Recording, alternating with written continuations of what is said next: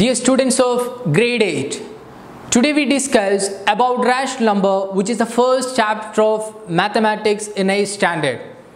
As you know, rational number is a number which can be expressed in p by q form, where p and q are integers, q not equal to 0. So if you're taking an example, 3 by 4 is a rational number. Why? The numerator 3 is an integer and the denominator 4 is another integer. Definitely the denominator 4 will not be equal to 0. So definitely we can see that 3 by 4 is a rational number. If you're taking a whole number like 5 is another rational number. Why? 5 can be written as 5 by 1, which is in the form of p by q, where 5 is a numerator, 1 is the denominator. So we can conclude that every whole number or every natural number or every integer will be a rational number. And we discuss about the properties of rational number. We know the first property was closure property. What is closure property? Consider a by b and c by d are two rational numbers and star is the operation. Sometimes star can be multiplication or division or addition or subtraction. Star is a general operation.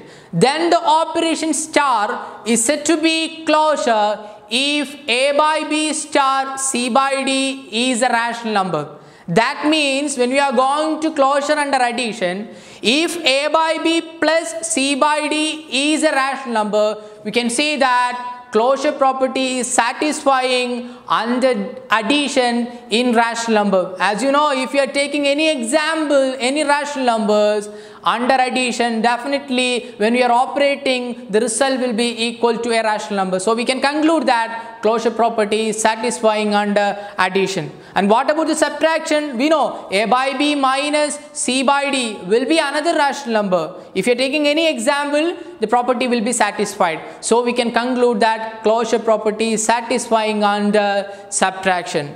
And if you are taking the multiplication, the same thing will happen, a by b into c by d.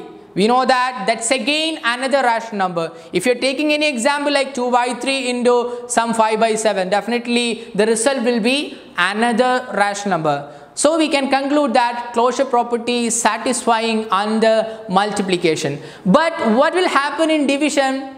We can check that a by b by c by d will not be a rational number. In what case? If you are taking 0 as a rational number, as you know, the division of 0 is not defined. So we can conclude that closure property is not satisfying under division. So these are the things what we discussed today. We will get back in the next class.